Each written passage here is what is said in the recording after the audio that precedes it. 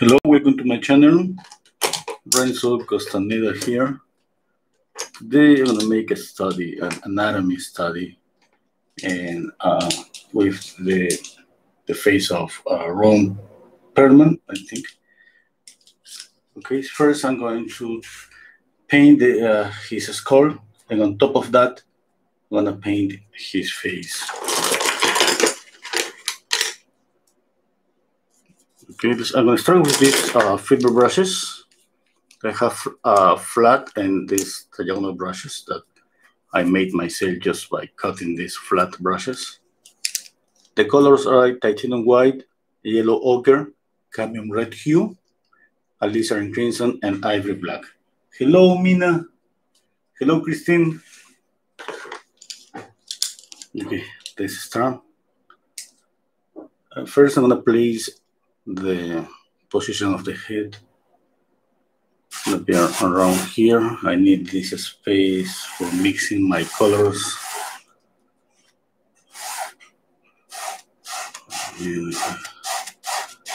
Okay, around here. I always prefer use straight lines. It's easy. Just place the position of anything. And if I use, let's say, some curved lines, it's going to be kind of difficult to judge the tilting of any part of the face. Now the center line. Okay, I think that's going to be the position. I'm stepping back and I see this shape, everything is just this with the neck here. Okay, now I'm going to paint the skull.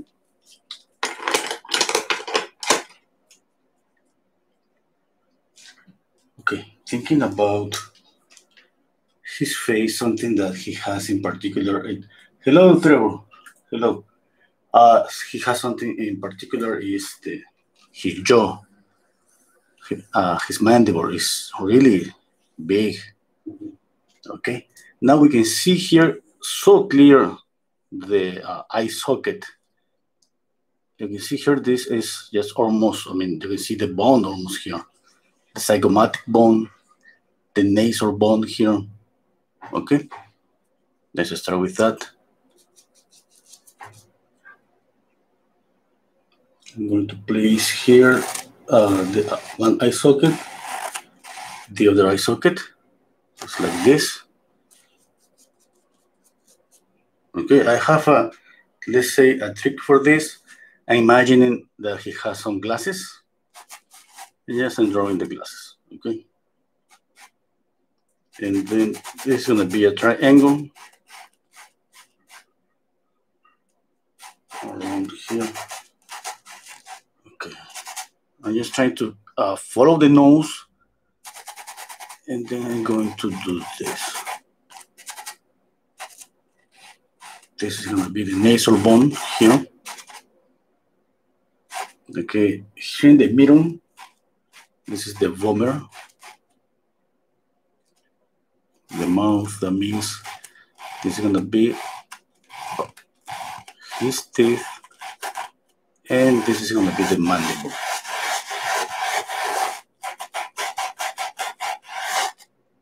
Okay, if I see his proportions, like from the eyebrows to the bottom of the nose, you can see that this is bigger than this. That means that that's okay. Okay.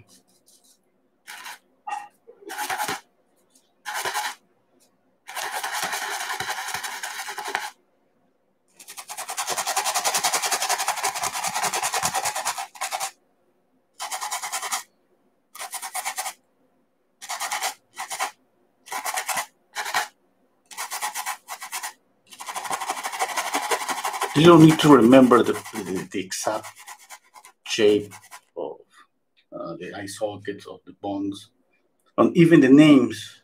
That's not necessary. What is necessary that we can draw any skull in any position. Okay.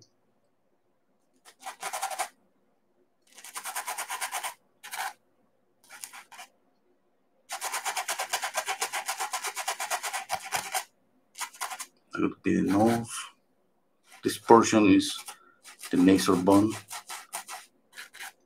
I used to think about this like a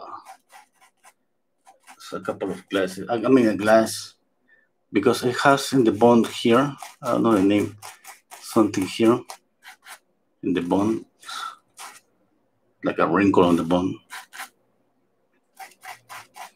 This is a bone that is very clear, the bomber, just here in the middle. You can even feel it if we pressure our finger against the base of our nose. We can feel this bone.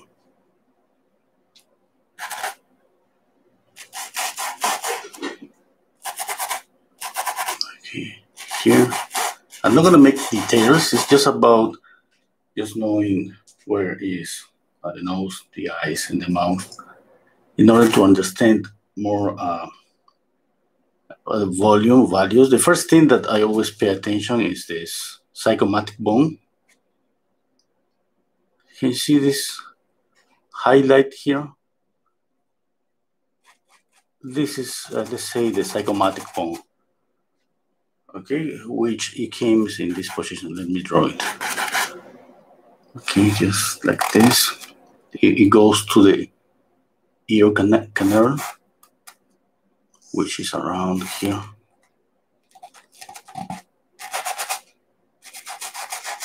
And we have this shape. Something like this.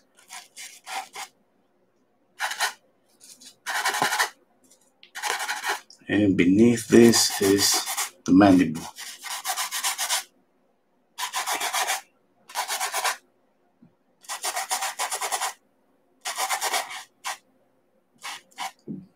Okay.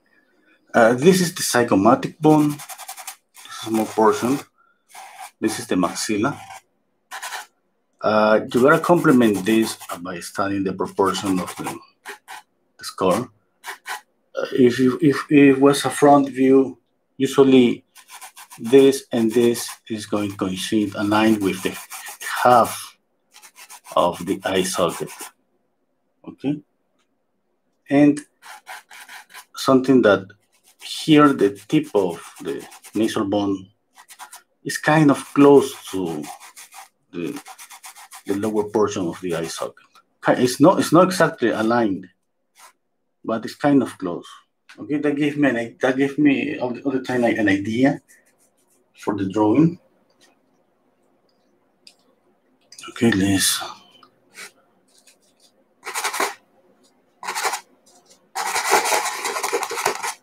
add some light here.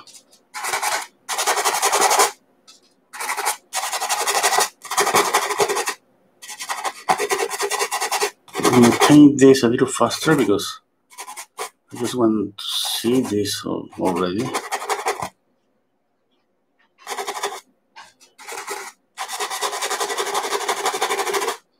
I'm following the light of the image.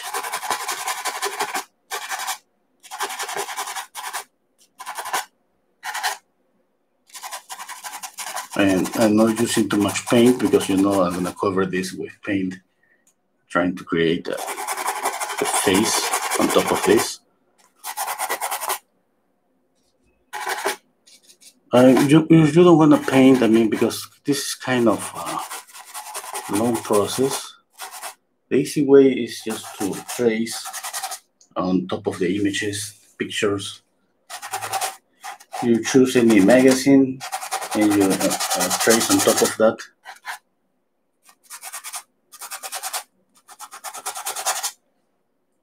Okay.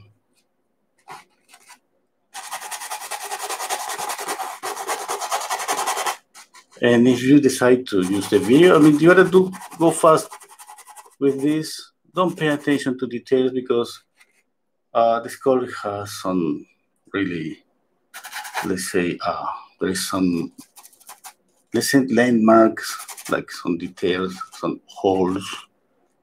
It has something like here. I remember with this little holes here, and here. It looks kind of weird, but it's the way we are.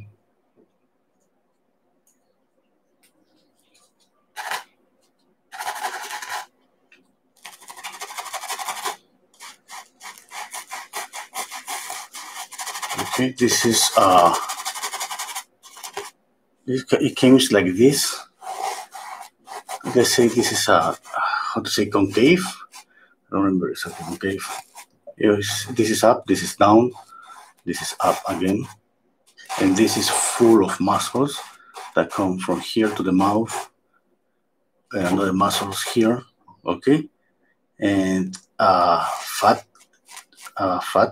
tissue. I don't know if that's correct to say here.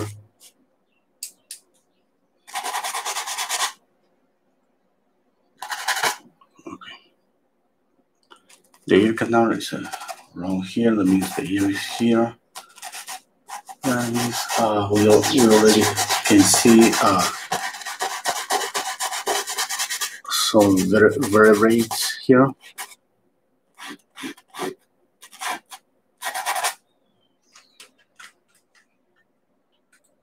Okay, I think it's okay.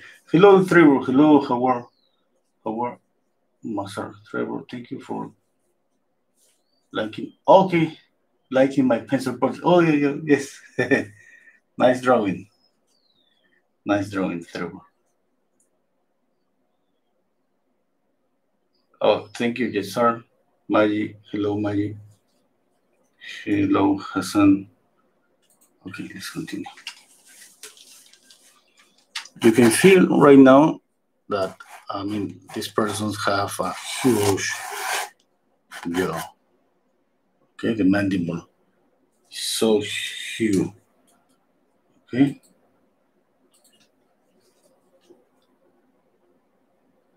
What else? What else? What else?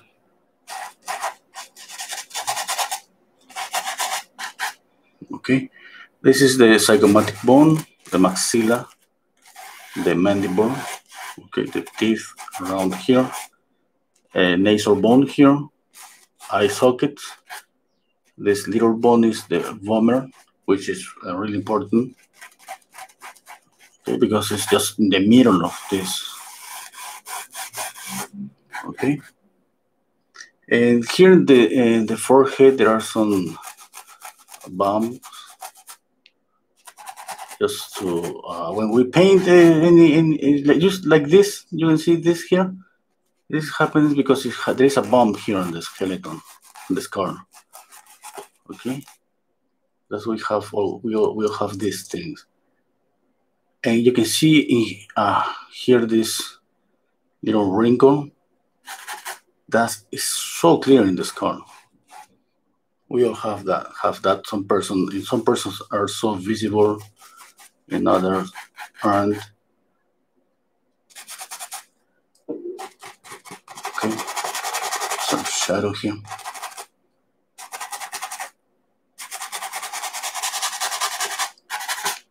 I used to study from real skulls when I was a student. Yeah, I remember some of my friends, especially women, they didn't like to to hold the skull because you have to hold it at your hand. You have to move it. You have to touch it to know the shape, the form of the skull. And just the idea that you're touching somebody's head, yes, it could be a woman, a man, you don't know, could be older, younger. You don't know. The only way that you can judge is for the teeth. If maybe it could be an older person or a younger person. I remember I had a skull, the only one that it had the whole teeth. You could tell that it was a young person. And I mean, I don't mean that another person doesn't have teeth, but I mean that this kind of, I could say that it was young. I could say that the skull was like kind of not too old in time. And that was kind of, I mean, the idea of touching somebody's skull, that's just sometimes kind of creepy. Sometimes. Okay, this is important. This is here. You can the eyebrow is just here. Okay, and now here you're gonna place the eyeball. Okay, it's kind of, you know, it's kind of, because of the position. Let's see that the eyeball is I mean, it's inside the eye socket, but we don't see completely the eyeball. And the iris, you know, it's gonna be around here.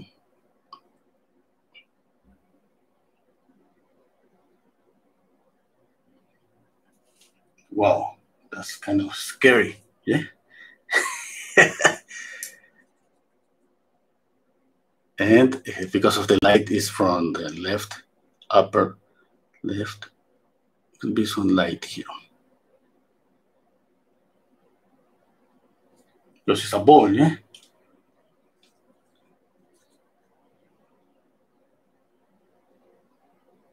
And the other one is gonna be around here.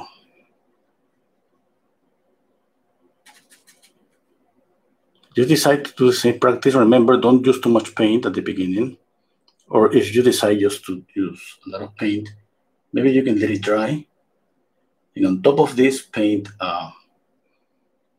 the skin. Okay.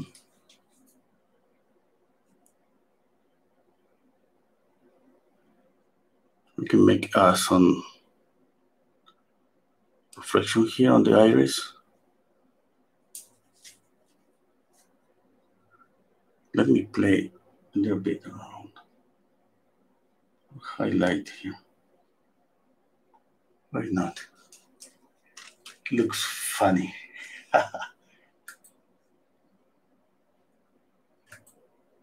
Okay.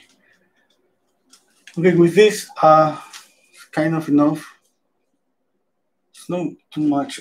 The definition of this, let me make this a little bit clearer, this portion here.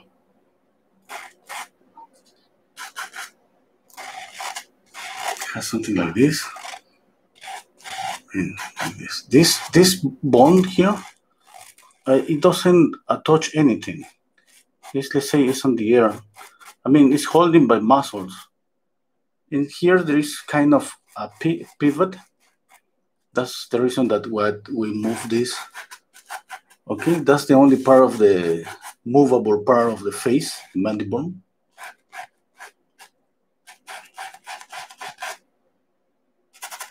Okay. Okay, now let's paint Ron Perlman on top of this. I'm gonna still use the same brushes. Look for the image, the colored image. I wasn't able to find it. I just found this image, and as soon as I saw the image, I wanted to practice on anatomy because it's so clear. The landmarks of the bones were so clear on his face. Okay, let's paint on top of this. I'm gonna try to respect the eyes. I'm not so sure if the position is okay, but anyway, I'm gonna paint on top of that.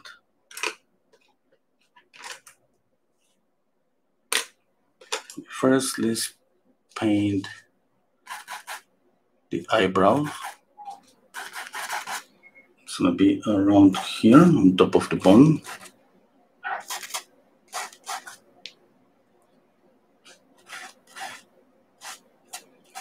Right here. Now the nose.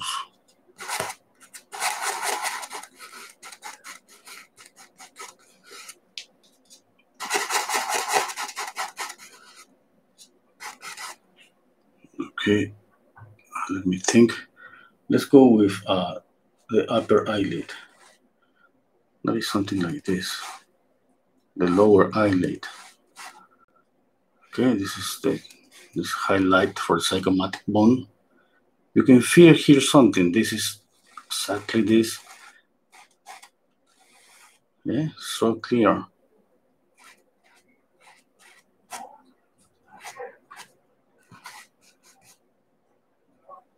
This is going to help you a lot. I mean, we need this kind of knowledge in order to improve our painting.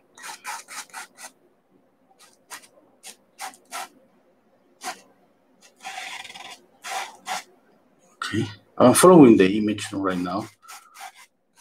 First, I was trying just to draw the skull, just by watching the landmarks of the bones. But right now, it's just about following the image.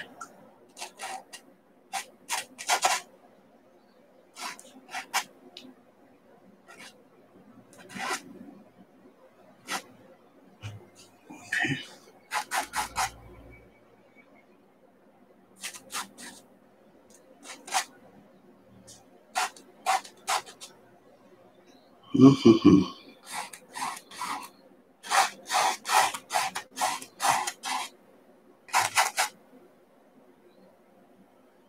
His nose has really, like the nasal, his nasal bone is going like up, and then it's go down in this portion.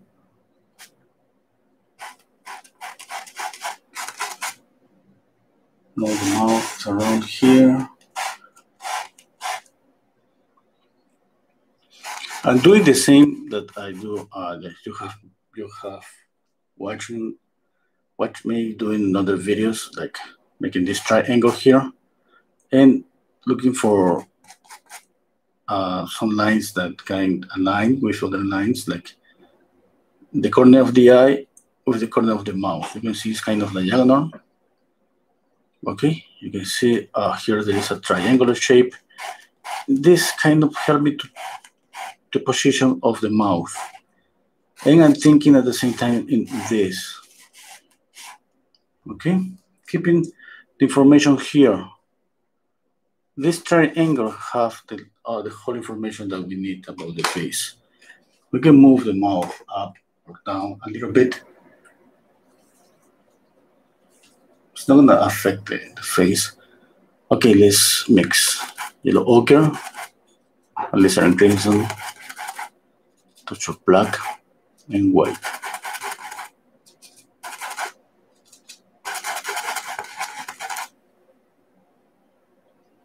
Okay, now you can see this shadow here.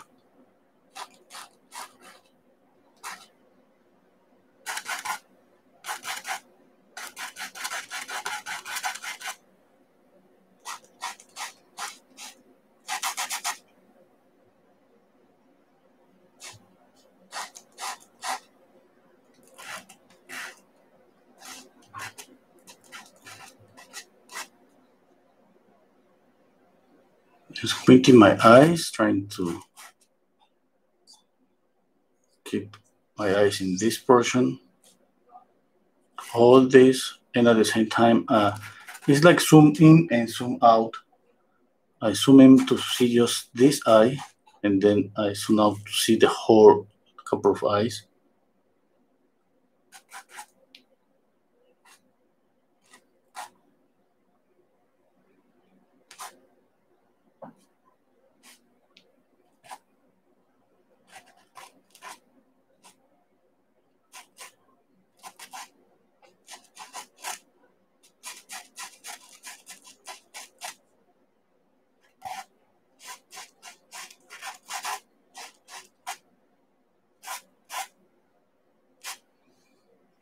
Okay, I have to reduce this.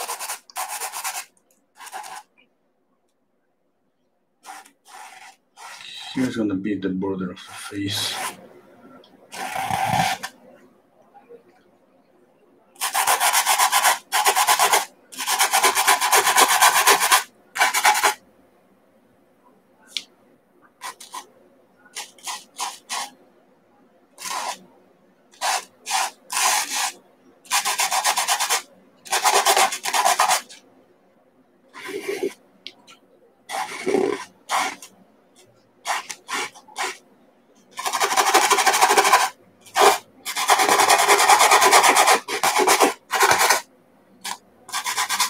I love this when I start trying to see the face, a human face. I don't mean about the likeness. The likeness is just a longer process. Just this about watching a face on top of the bones.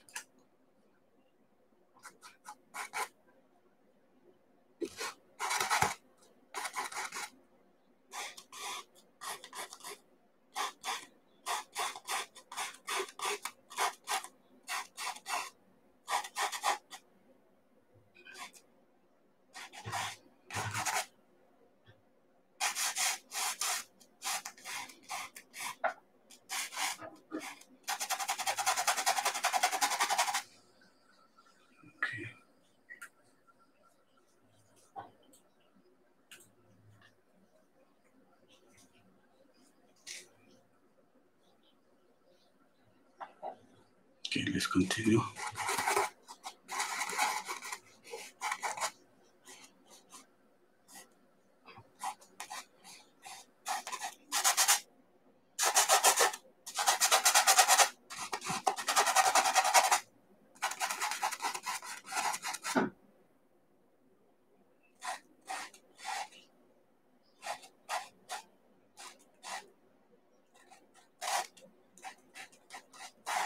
Oh, I want to thank you. I have a new patron. I promised to say, what's the name? Palm X. Okay. If you're watching, thank you so much. You know you can support my channel. I have a Patreon account. It's just to support my YouTube videos. I don't have anything yet in my Patreon account. I will, but I don't know when. I have to prepare maybe some longer videos or maybe some longer process like design or something like that, or a master study. Like when I get all of that, I will let you know. Okay. I have lost something here, but anyway, I mean, this, like I said, from here is just the longer process of trying to get the likeness, and it is about trying to copy the image, and the skeleton, I mean, the skull is going to help me if I feel lost, if I feel like something is lost. Like, for example, if you make a highlight here, you know that it's wrong, okay? Because you know, without watching the image, you know that something is wrong because you know now the zygomatic bone is here. And if you miss a little bit to the left or the right, doesn't matter, the zygomatic bone is around here, and it's always have a highlight, okay?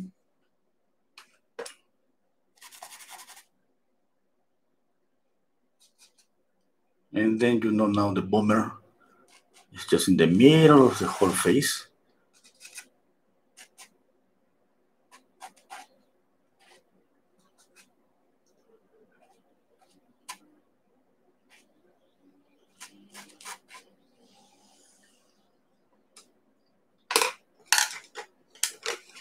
Okay, let's paint some hair to start to see his face.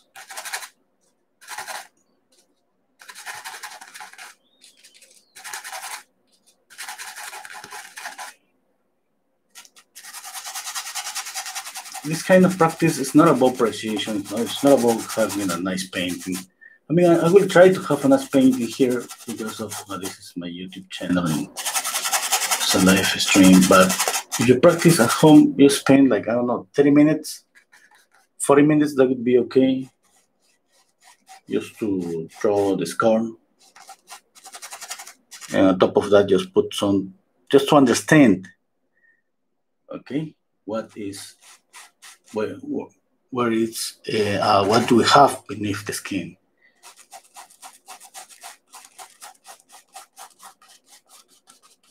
It's an exercise. It's not about having finished a painting or spend like a month just doing this. It's not about that. The more paintings like this you do, like studies like this, is gonna be the best.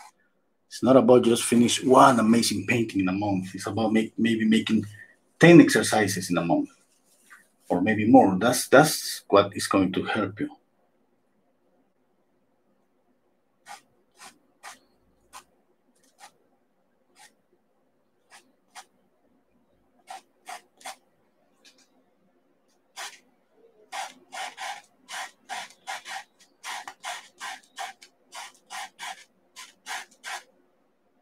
And for me, this helped me a lot. And when I cannot paint because I usually paint daily, I used to draw daily. And when I draw from imagination. That means that I can draw wherever I am. Just take a piece of paper and a pencil and start drawing.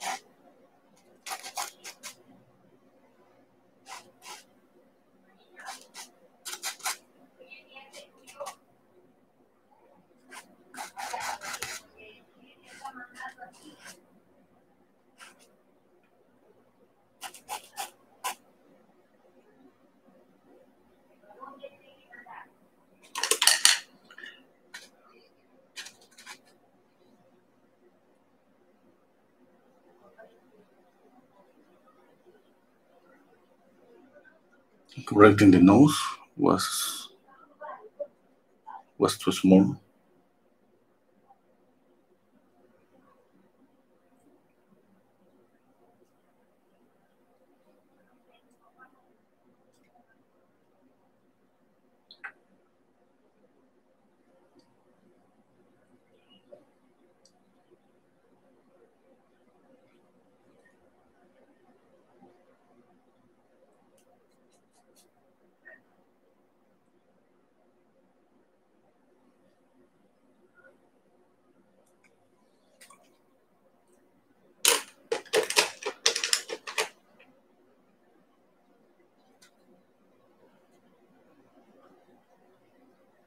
I'm using black and Lizard Renso.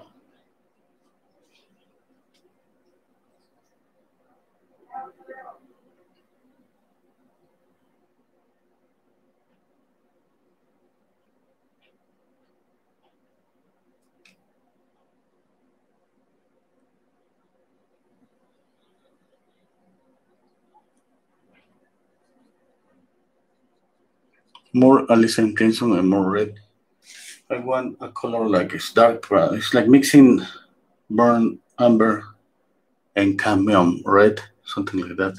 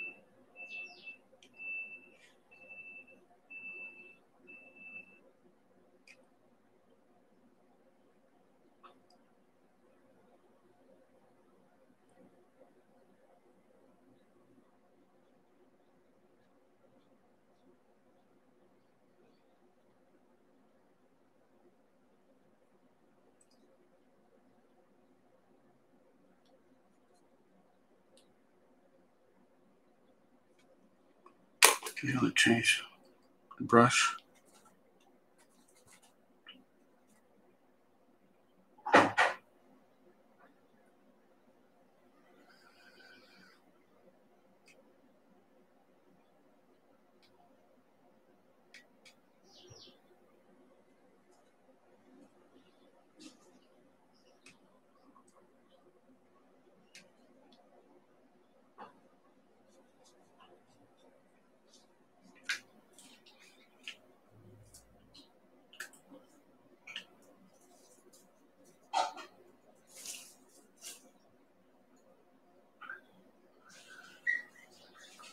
Next, what's your go-to way of mixing brown shades? Okay, for me, it's always the same. I start always with two colors and two values, one light and one dark, one for the light, another for the shadows. Okay, it's a variation of an orange, a lighter orange and a darker orange. And just try to keep that simple. The best way for me, my advice, that would be use a limited palette always. In this way, you don't have too many options to, let's say, to get lost with using a lot of blues, a lot of yellows. And I just keep thinking about the difference between light and shadow. And the shadow for a darker skin, that's it's going to be a darker brown. And on top of this, just think always that there are some, I'm going to do this just right now. There are some portions of the face that are going to have more red. Okay, like here. If you have seen my videos, like I think you do, I do always the same. At the end, you don't see, because I start just applying more and more paint, you don't see this reddish portion like too red.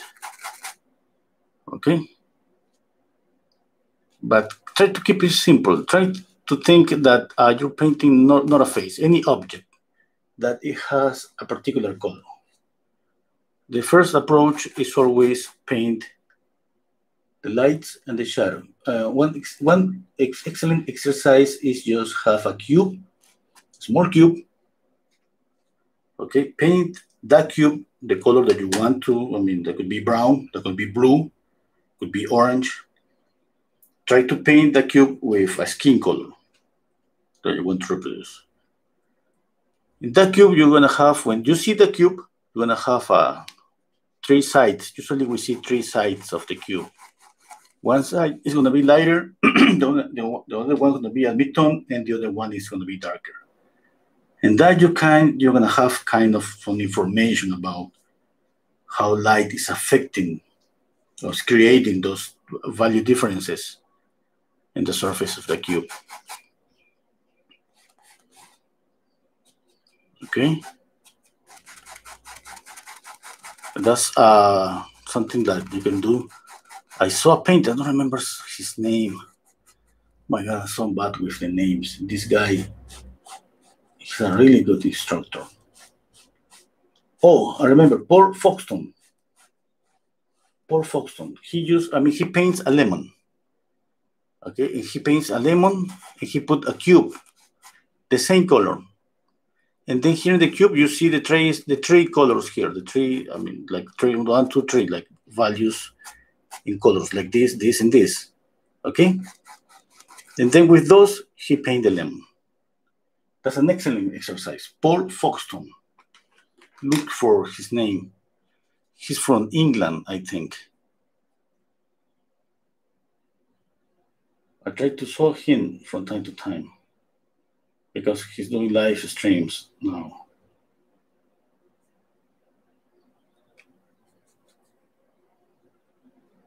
And I think that's the best kind of exercise that I found. And that's a really simple way to think about that, about color.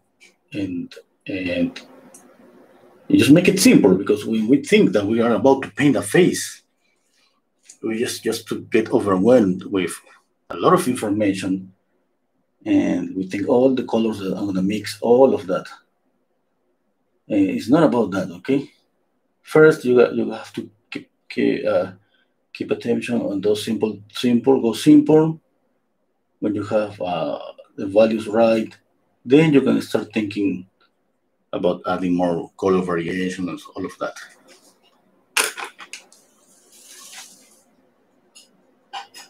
And if you want to, let's say, paint the face with just one color, let's say you prepare a brown and you go with a lighter, add white and add black. Let's say that's the simple thing. You can do that too. At the end, you can add some glazes and add more color. That would be the simplest way to do it.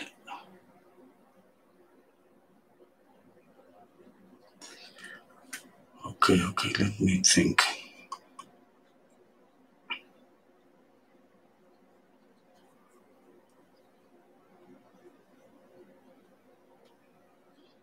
That example about the lemon and the cube is something that we do when we use paint the surface. Yes, we're trying to simplify that.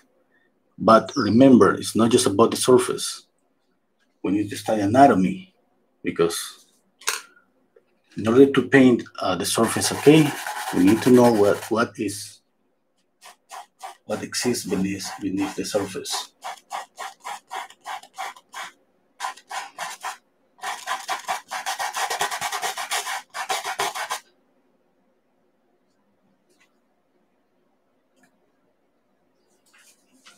Hello, Ahmed. Nix, what kind of brushes do you recommend for painting on canvas? Okay, I mean, for me, you see, I use fiber brushes and I use synthetic brushes. I use both of them. It depends when to use it. Right now, it's kind of easier for me because I not use any medium. I'm just trying to apply the paint, lay down paint, blend it a little bit. Every time that I go 1, 2, 3, 4 times, I'm blending the paint. I don't need another brush to blend, but I can use it. I mean, if you can see my videos, sometimes I paint with synthetic brushes and I use another brush like this one for blending. I'm gonna do that here too. I used to do that all the time because sometimes I love impasto, but most of the times I love a soft surface. It's kind of you gotta try. I mean, you gotta try. That is, I don't know exactly what to tell you. I mean, because it's like I don't know how do you like to paint, soft or very expressive brush strokes.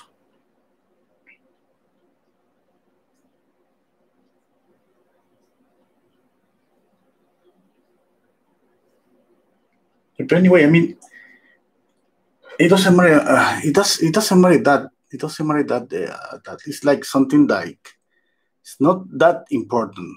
Important is the fundamentals. The important is color theory. The important is color harmony. The important is anatomy, and the most important is practice. Don't worry too much about that, and try to start simple, really simple. Think like you are a kid. You give a kid some colors, the kid is gonna just go really simple. And that's the way I think. Because I start building complexity on top of something simple. I don't know. I try to enjoy painting, and for me, enjoy painting is that if I start just worry about a lot of things that I gotta pay attention, that would be too much for me. I wouldn't make any of these live streams if I was thinking about that. Here I'm trying to having a good time and trying to improve and trying to practice and sharing what I do and sharing my mistakes, my success, everything. Yeah.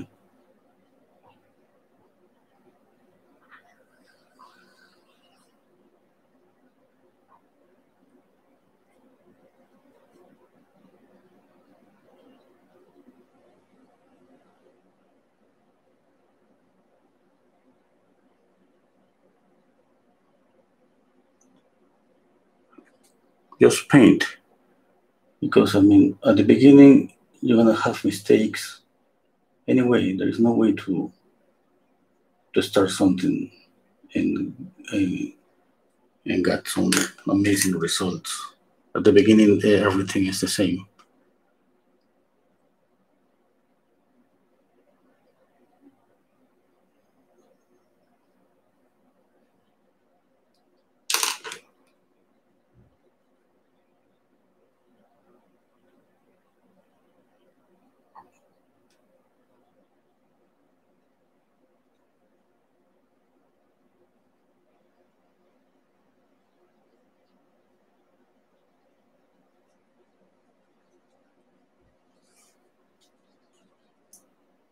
Okay. Kind of, I see his face. I'm making a mistake in his nose. I don't know why I cannot get his nose right. I think maybe it's bigger. It's the width is something that, yes, the width is maybe more around here. Oh, that's too much. I mean, I'm gonna do it anyway. The only way to see if it's okay is just do it.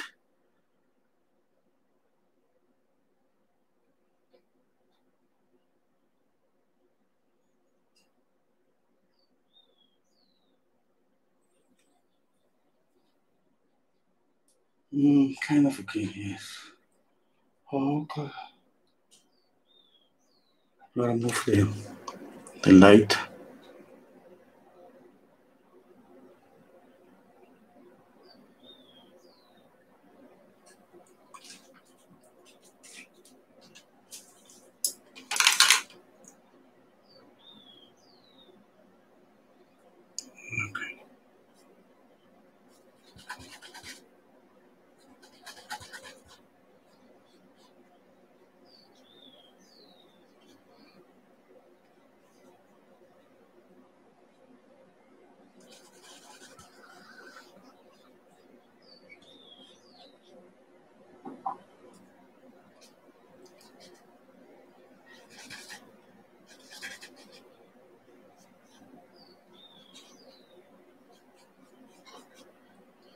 Okay, I'm going with some greens. I'm trying to keep going with some cool color here. I'm mixing alizarin crimson and black and white because I don't have blue. This is the closest to a purple or violet that I can use on the shadows. You know that, I mean, I'm trying to do something, I'm trying to make a difference between warm and cool, but it doesn't mean I'm gonna keep that like this. It's always try, try and error. At the end, I don't know. I mean, sometimes I do something and later I make changes.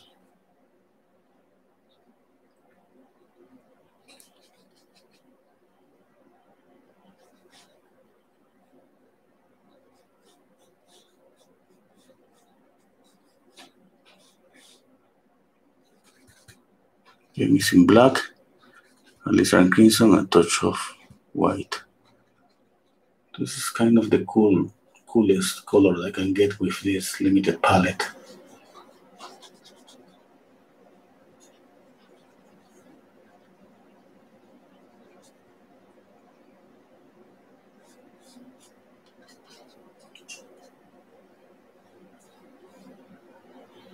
If I don't get the color I want, I'm gonna add more, maybe some blue to the palette.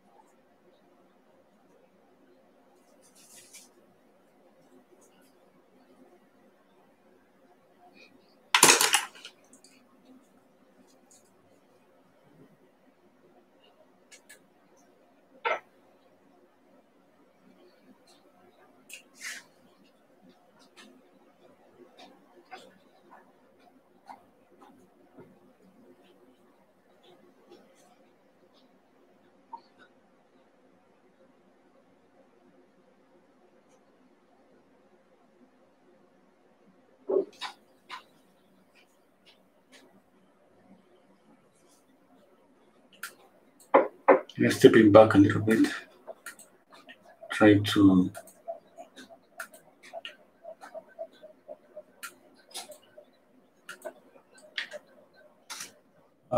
just trying to see here on my computer.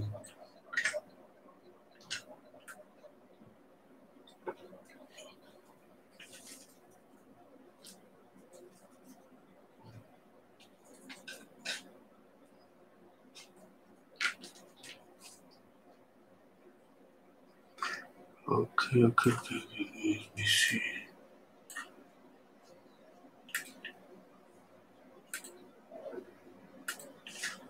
Let me think.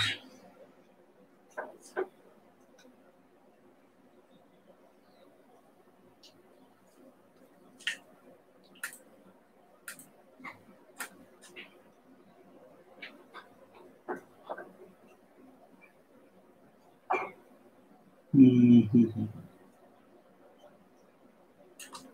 Okay, let's continue.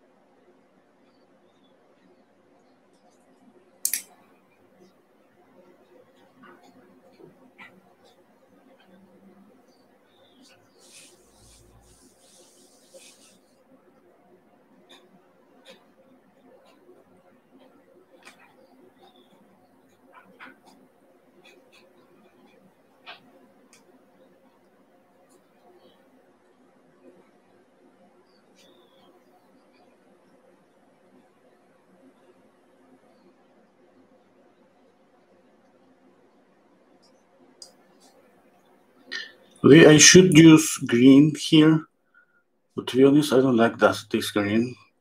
I mean, it's kind of work here. Okay, but for here, I prefer to go with this kind of blue. It's not blue, I mean, it's just black and white, but every black, it has a little bit of blue. And if you add this gray made from titanium white and ivory black, and an area is surrounded by warmer colors, you're gonna see that this color turns to the blue side. And you can think that maybe it's a blue here, when it's not. It's a gray, a bluish. It's a gray that has a little bit of blue. Okay, but not that much like it's here. It's just I see this blue here just because of contrast. Okay, but you can use this green too if you want. I mean, it depends. It depends about what you like.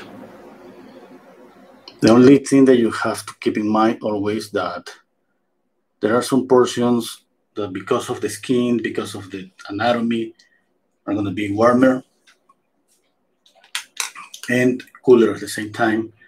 And there are some, and at the same time, you're going to, let's say, apply some color theory in order to make some things, some part of the face come forward to us, and some part of the face to just to recede.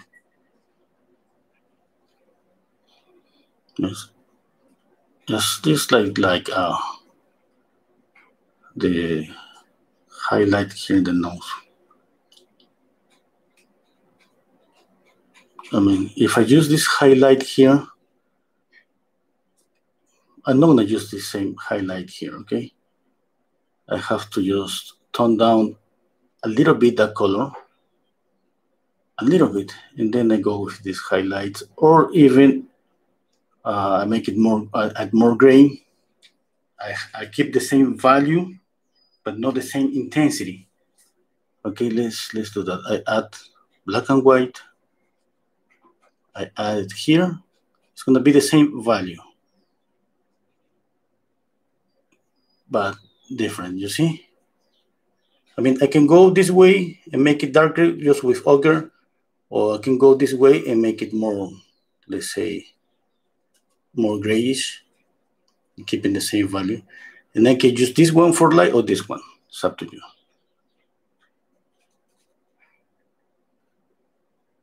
Okay, this one is gonna be light, but it's not gonna come forward to us just like this one. Okay, I repeat that in all my paintings. You gotta use that. I mean, it's not like a must to, but if you ignore that, I mean, it's up to you at the end. Because I have seen so many paintings that don't follow any rule or any color theory and are amazing paintings. And it's like sometimes values are that important that even overlap on all those things about color theory. Oh, hello, Cornelia. Thank you so much. Okay, I wish you the best. Okay, let's continue. Okay, and this way I have variation of the skin. I mean, for me, sometimes I have some portraits that looks kind of just one color, and sometimes I just love to have more colors on the face.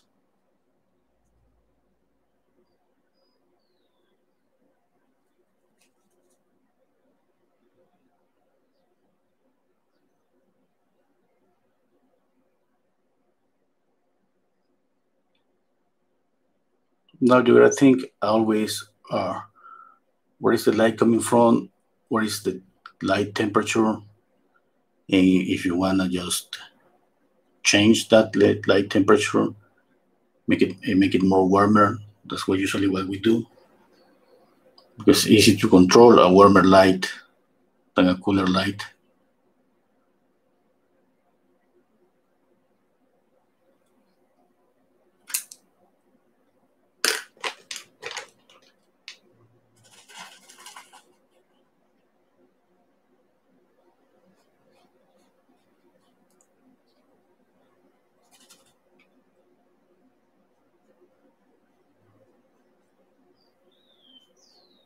Everything is about control and balance.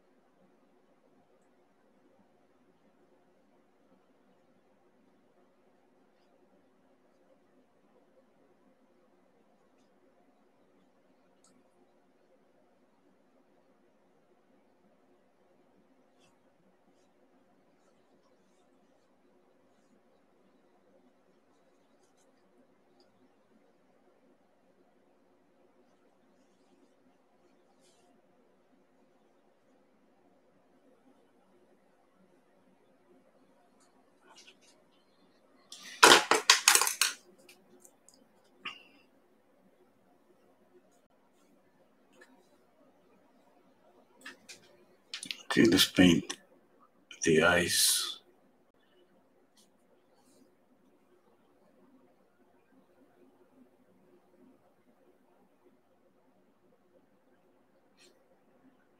He has blue eyes. I don't have blue here.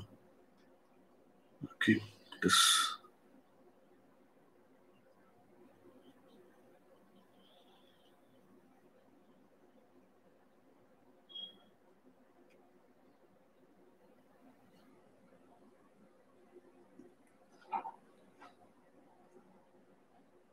I'm gonna add blue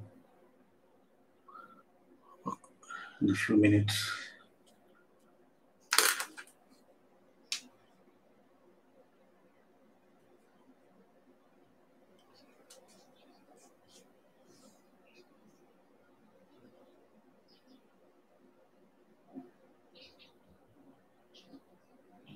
I mean, it's not like I have to work with a limited palette. I just love to paint with limited palette because it's like I can concentrate more here than here thinking about 10 colors, 20 colors, and all those variations.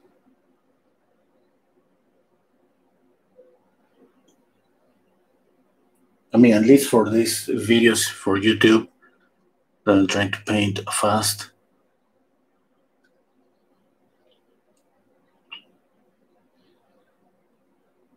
If I was painting in my studio, maybe, I mean, spending a lot of time on the painting, maybe pretty sure maybe I will use more colors if I have to. If I have to. Sometimes I just don't want to. One combination that I love to start with is just titanium white, burnt umber, and ultramarine blue. Just those three colors. I can paint for hours just with those three colors. And then on top of that, I start adding more colors.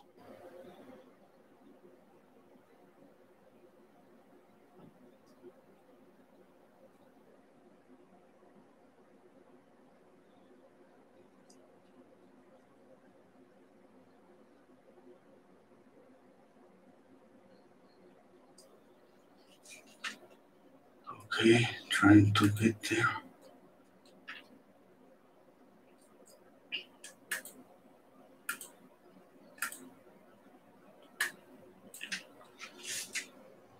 Okay, let's continue.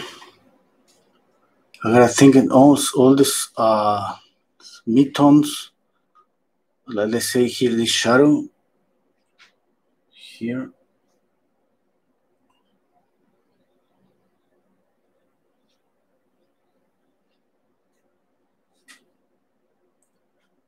He has some wrinkles here.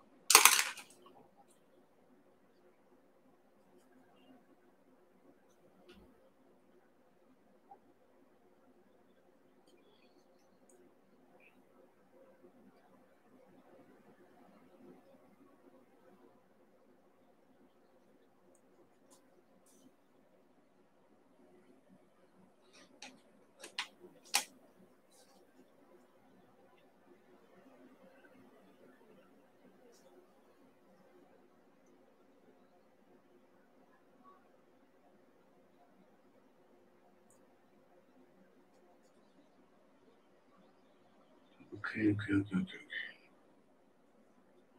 This is gonna be a longer process, so just looking for these midtones and trying to adjust value and colors, trying to make some parts just to recede or some parts just to come forward. It's gonna be just about that. And at the same time, of course, trying to get the likeness, which I think is in this specific case, I could say is kind of easy because he has some. I mean, his face is his features are kind of very, I don't know how to say, very what visible.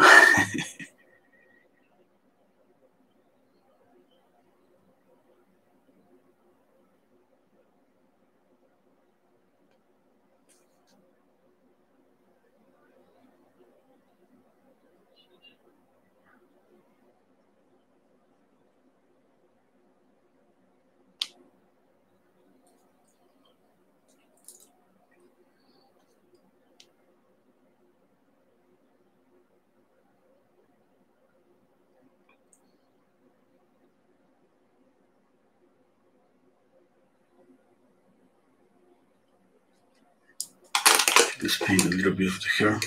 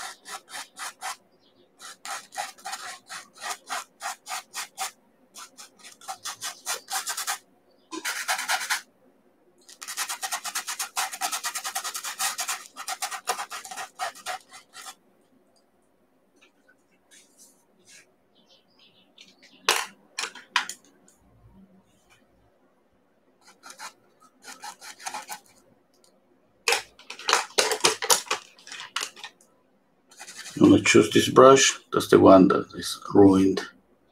It's really stiff. Okay. Now I'm going to use a little bit of medium.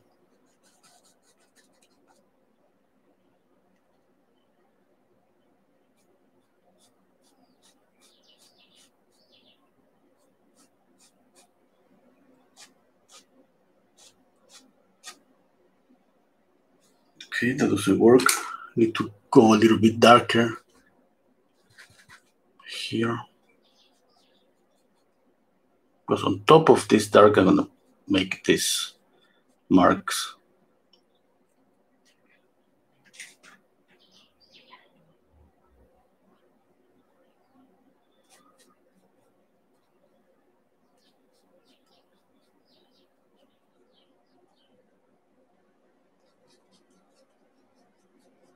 It's like painting a tree. When you paint a tree, you paint first the darkest part, and then on top of that, the leaves. Okay, that's the same. Go darker, and then I can go like this.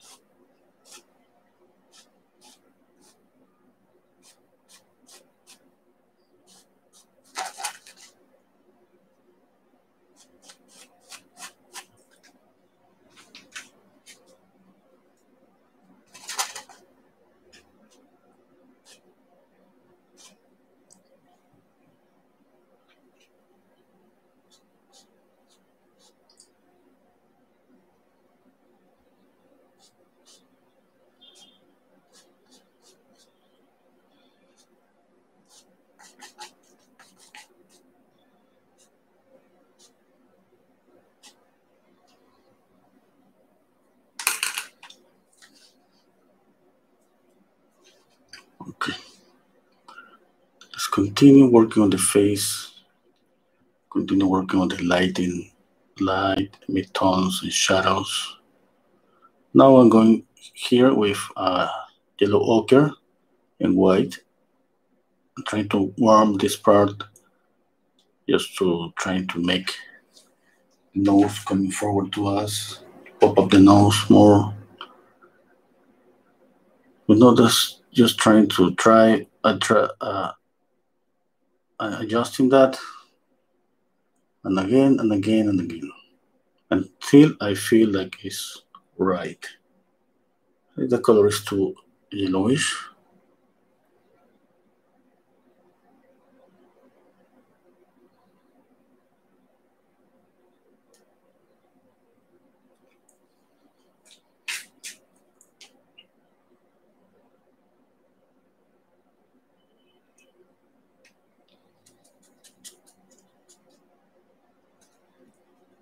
Okay, let's mute this color a little bit.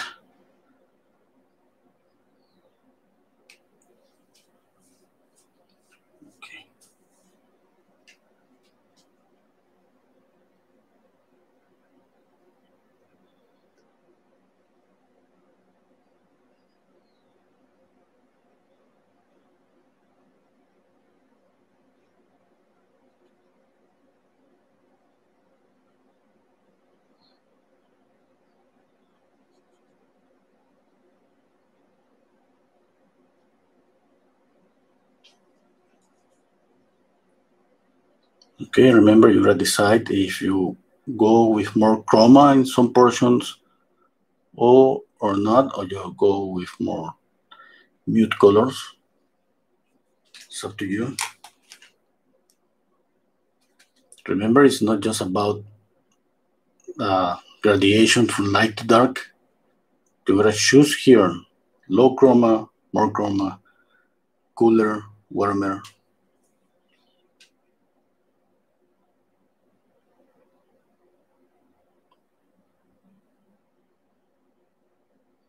And painting from a black and white image is gonna be always a really good exercise. I mean, this is not about this because that's why I'm not speaking about that. Because this demo, this exercise that I'm sharing with you is about anatomy. That's why if you're watching my channel just here, I mean, just the video just here right now. Go back to the beginning. You see how you start building the scar first, and on top of that, just building, painting the face. Okay, so the idea is to practice and to know the landmarks. I mean, to know why we have some highlight, why is, speaking about highlights, I'm gonna go a little bit lighter with this highlight, this.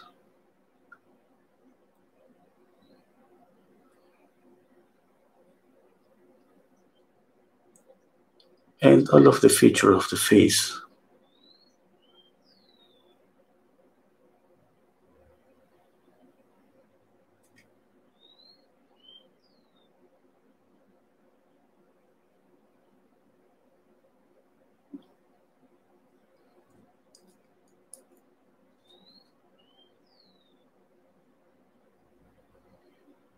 I think he's blonde. He has blue eyes, and right now this is a black and white image. I mean, you can see the mustache. It's dark. I'm pretty sure it's not that dark. I gotta look for the colored image. Exact. I have another color image, but it's not the same image. It's just one I got. You gotta if you're planning to practice painting from a black and white image, look for a color image, then convert it to black and white, and then paint from that. And if you feel that you're getting lost, go back to the colored image. In this way you can practice, but be sure, yes, be sure that you can go back to the reference whenever you want, whenever you feel like you're kind of don't know what to do.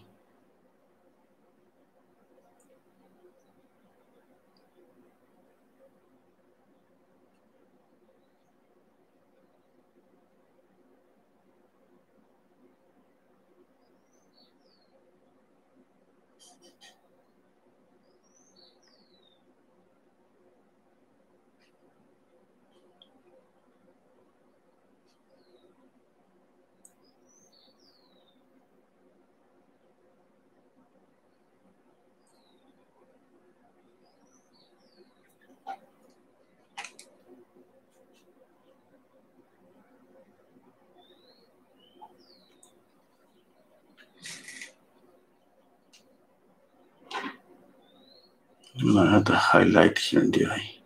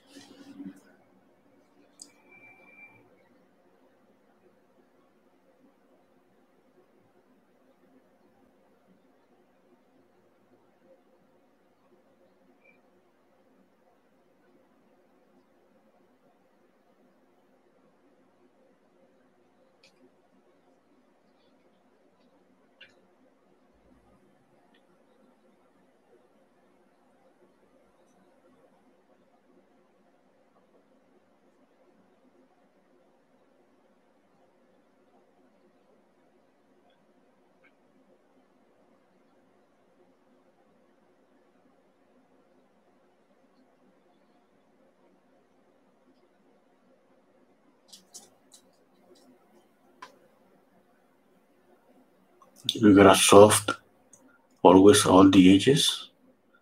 Not all of them, but mostly.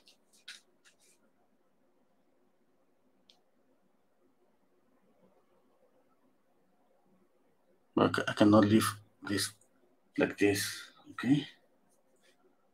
I have to solve this.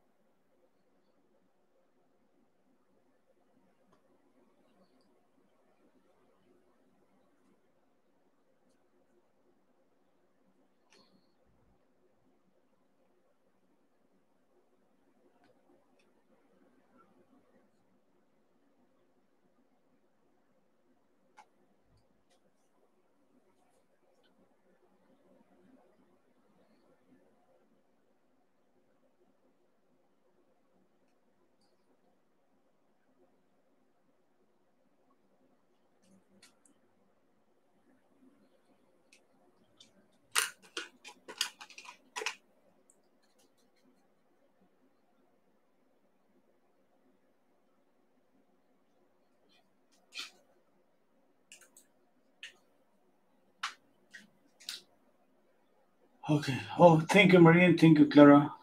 Marian, completely captured. Thank you, Trevor. Okay. Yes. I'm gonna check out the image.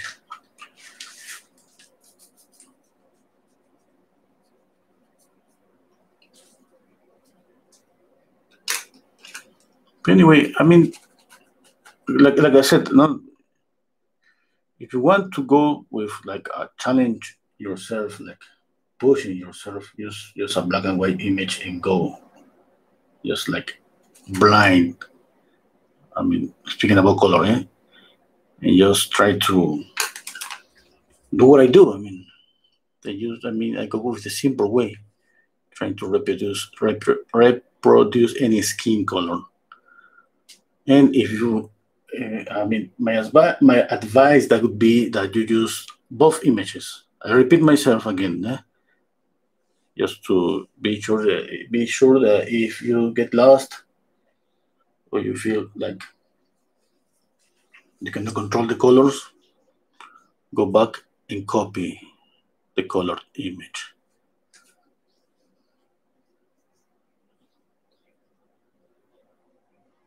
But mostly painters, portrait painters, I can say for sure that mostly all of them have the ability, kind of really sure about this, the ability to paint without watching the color of the image, because it's just painting so many portraits that you already know how to mix. And if you tell portrait painters, okay, I'm gonna paint this image in black and white image, and his skin color or her skin color is kind of reddish, white, reddish, or brown, or whatever it is, she's gonna have an idea. She's gonna do it. I mean, for me, that would be like that because I already kind of know. Yes, I mean, it's not gonna be exact. Okay, there's no way about that. It's not gonna be, I mean, like the same color. But you can tell when somebody is, let's say, white or brown or black. You can tell that. Okay.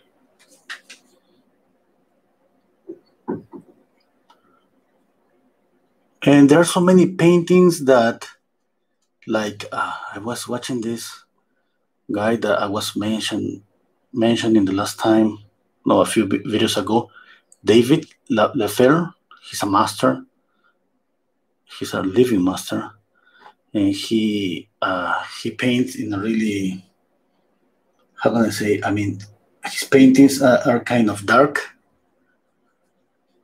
Yes, if you compare one of his paintings, you can tell that you see a person, that the person is white or not. But definitely, if you compare the painting with a real person, the painting is really dark because that he works on those values.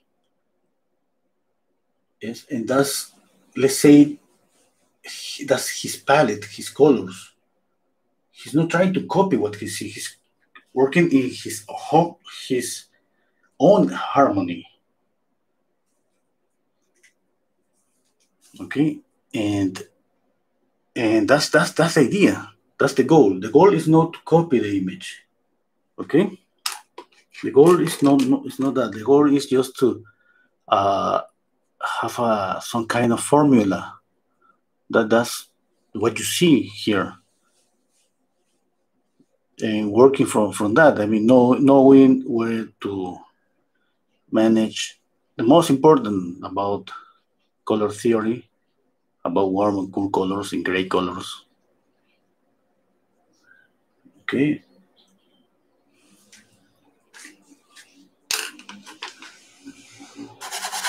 I mean, that's a thought. That's what I think. Maybe I'm wrong. Who knows?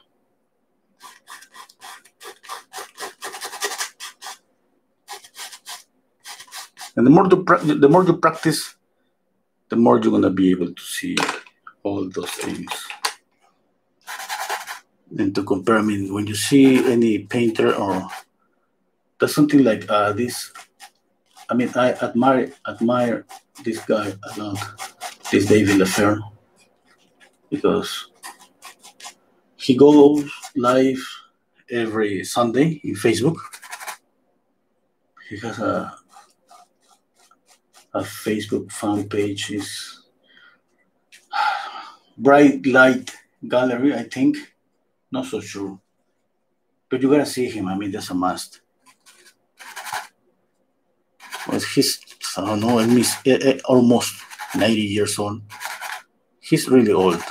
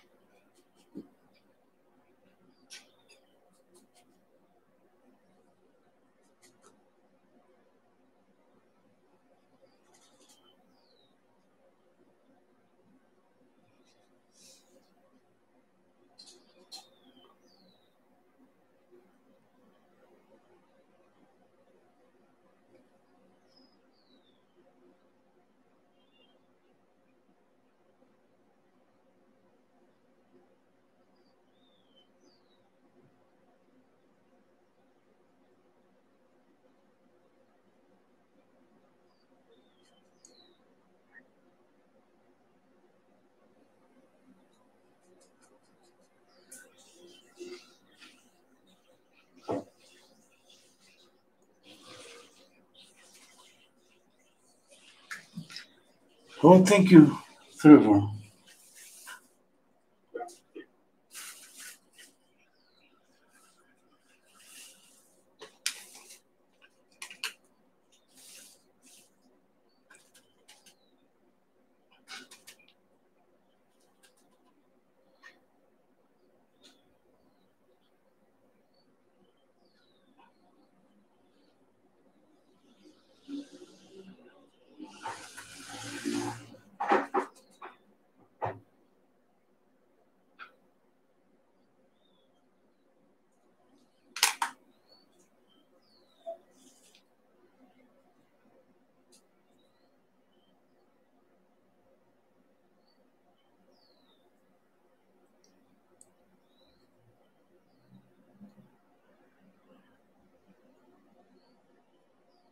Oh, hello, Arturo.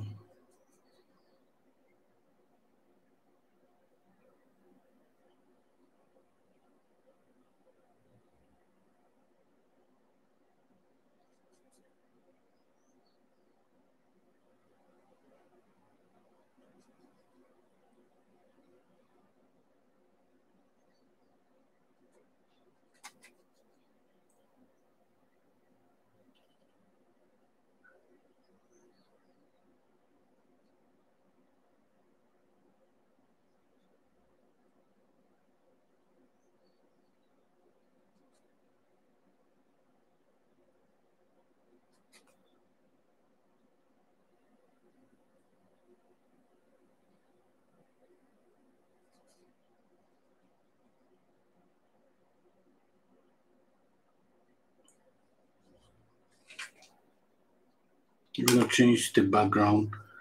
This kind of pinky is kind of doesn't go with hinges. He has like a hard character.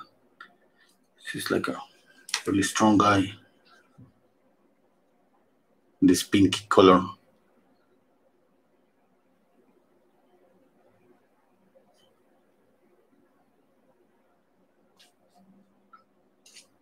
Maybe if you add red. Because I remember him just for a movie. I don't see too many movies. I mean, I have seen a lot of movies, but I mean, I remember him for Hellboy. Yes, I mean that's an old movie. Let's make it this really red. I need paper. Okay, I don't have double paper.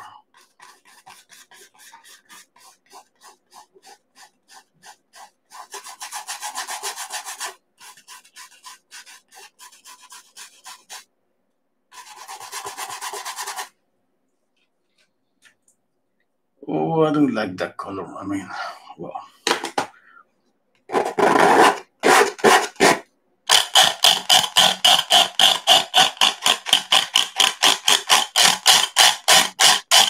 Sorry for the noise.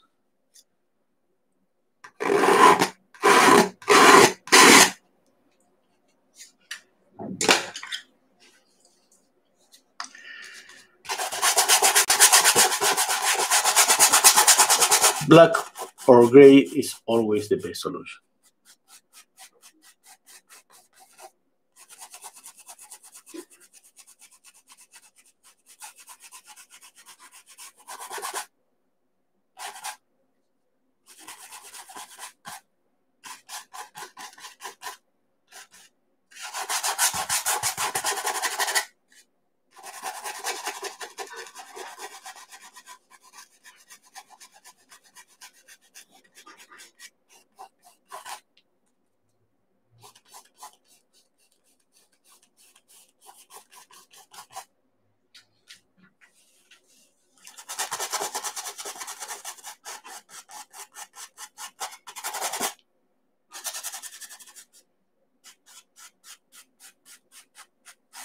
I don't like this color, but anyway, it's better than that pinky color.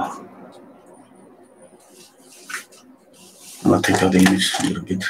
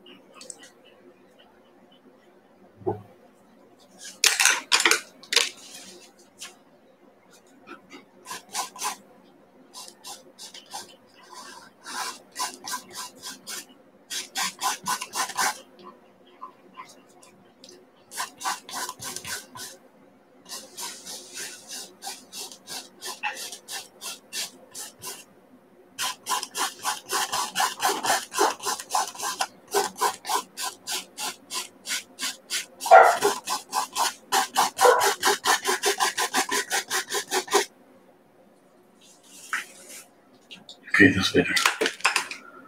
On that black here too.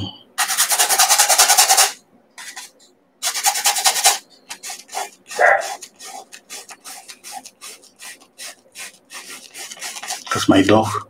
That means it's time to finish.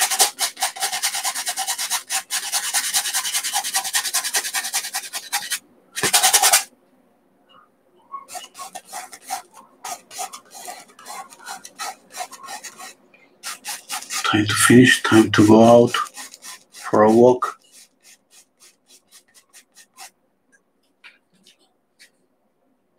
Oh, his ear is really small. I mean, I haven't noticed.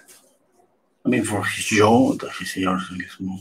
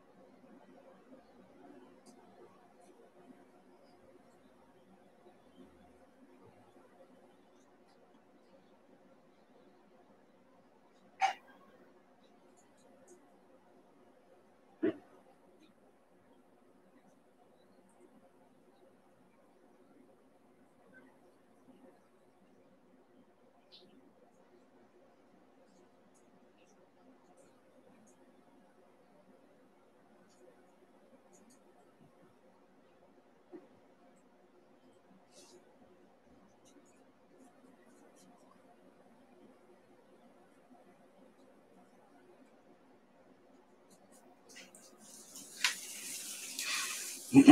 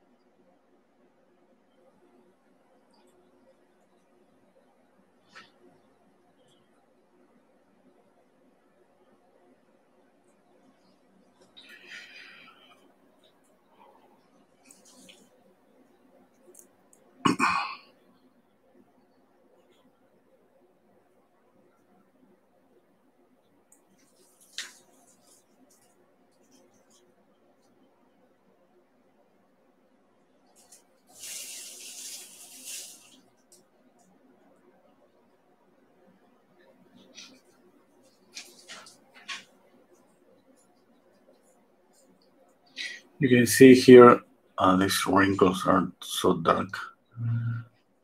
I don't want to go that dark. It does affect, I think, that from the black and white image, from the high contrast, the black and white image.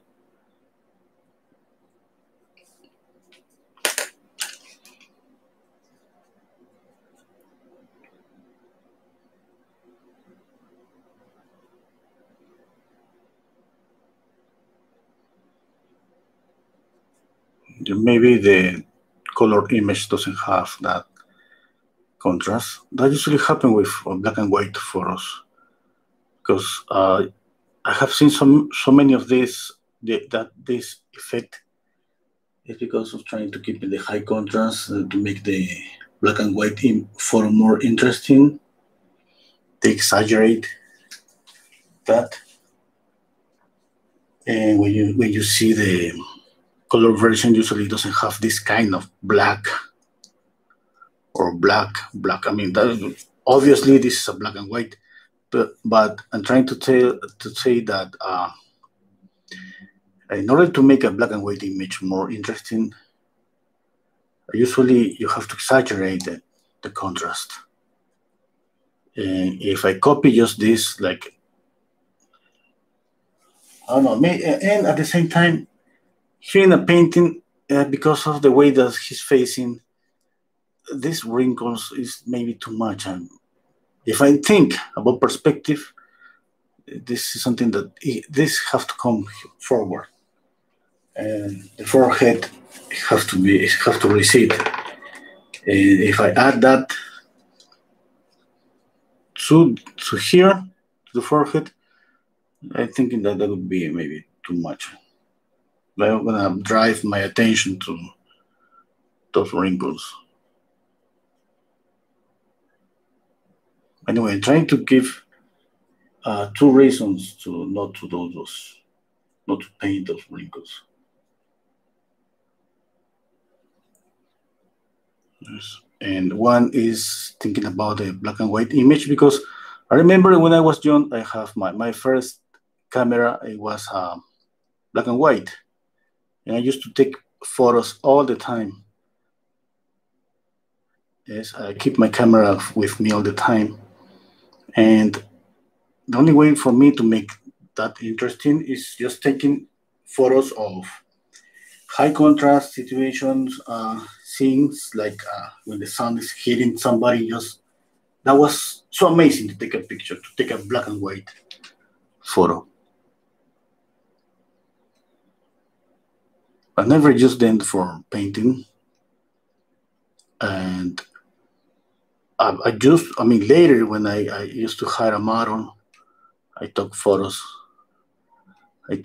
but I mean, those images that I used to take with my first camera just was for fun.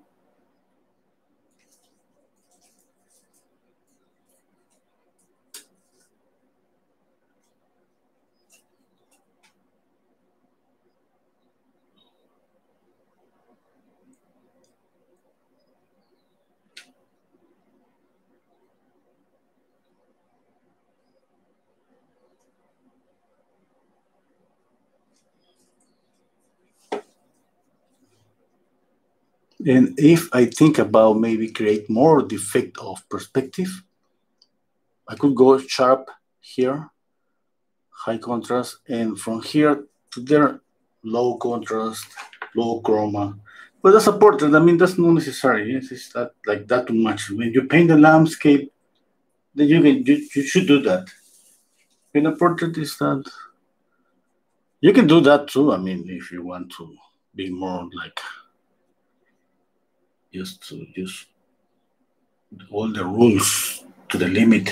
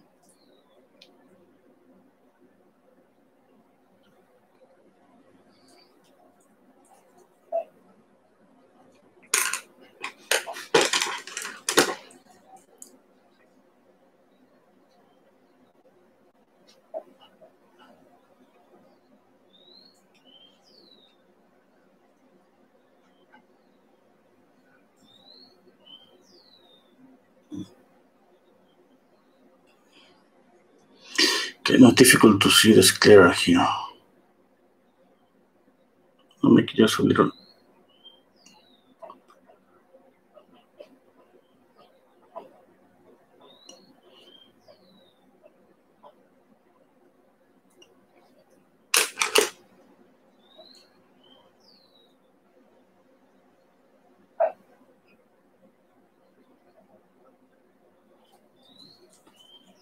Something like that I could work.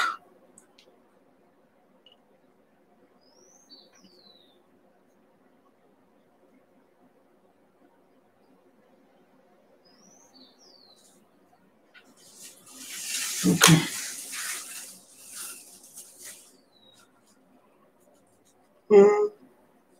Sorry. Okay, Marian, I hear the sentences twice or three times. Anyone it happens. It's funny, but I'm getting crazy. Okay, I think I'm done. I mean, I'm pretty sure there are more things to do here in this portrait, but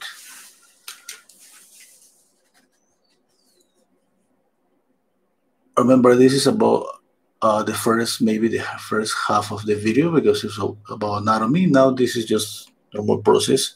The knowledge that you have when you study anatomy just give some, they say, some base to make corrections without even checking the image.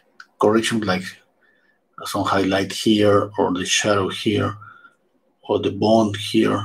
You can feel the bones inside. That's what we want to get. Okay. At least that's what we want to know, to understand. I see so many little things that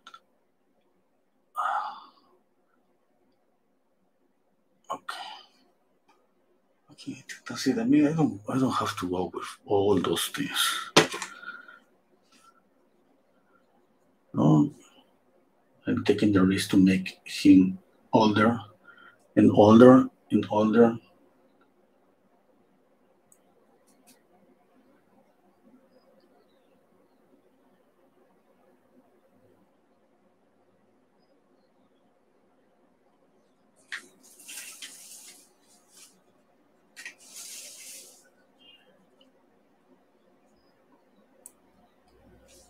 Okay, I think that's it. Yes, that's enough for a study. I can maybe add more light here. Why not? I can make a really sharp edge here. A sharp edge here, it would work to make his jaw to pop up. Yeah.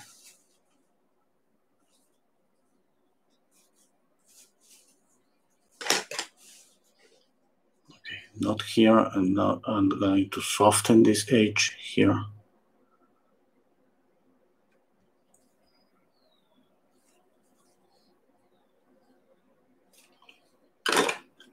Oh, I always forget to paint the ears. Well, this ear is a mess.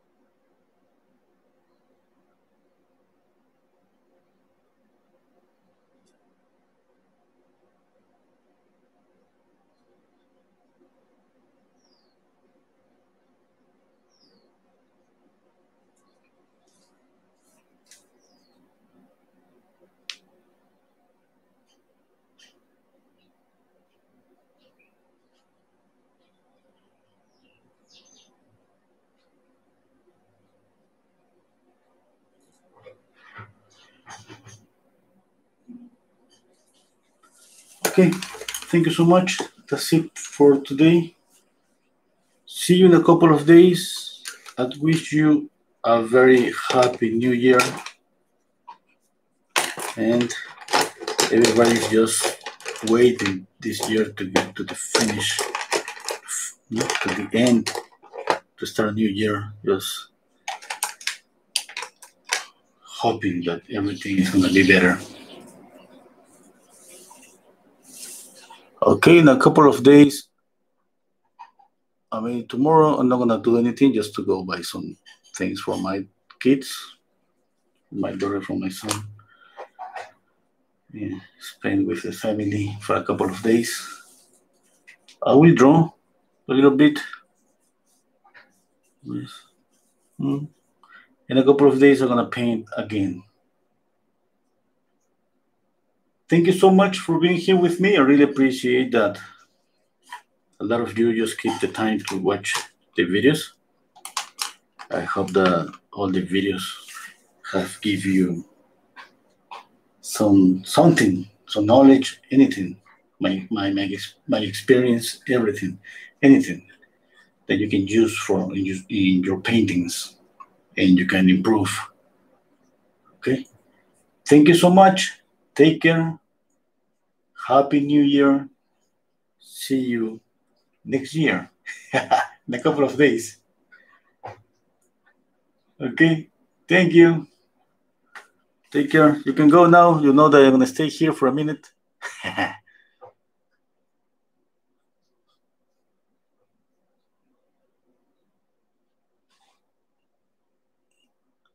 You know that every time that I say I'm finished, I start just seeing things to fix. Kind of I got scared. Oh my God, I got scared to turn off the camera. I say, oh, I gotta fix this little thing. And then it's kind of nothing. Just.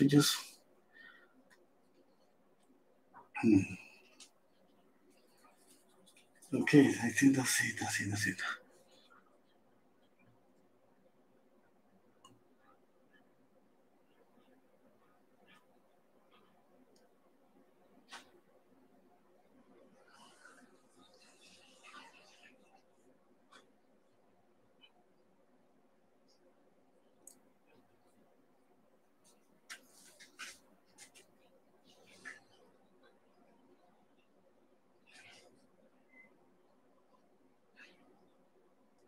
Okay, take care. Bye.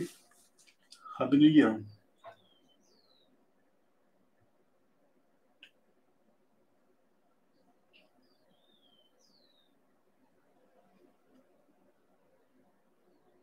Trevor. Okay. Bye. Take care.